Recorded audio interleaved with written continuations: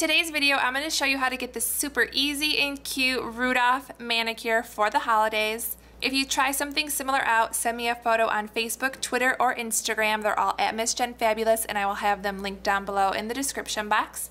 But for now, let's just get into the tutorial. To create our easy Rudolph nail, we're starting with a white base. And going in with a light brown polish, we're just going to create the head of Rudolph.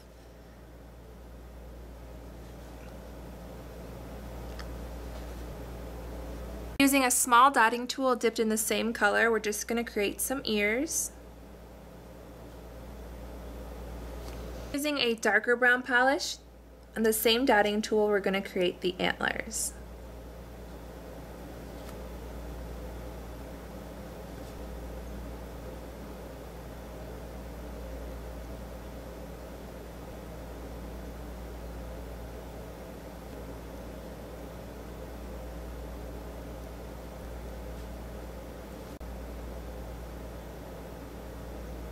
Two white dots for the eyes.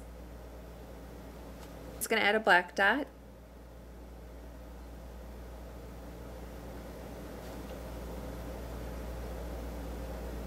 For the nose, we're just going to pick up a glittery red polish and create a little nose at the bottom of the nail.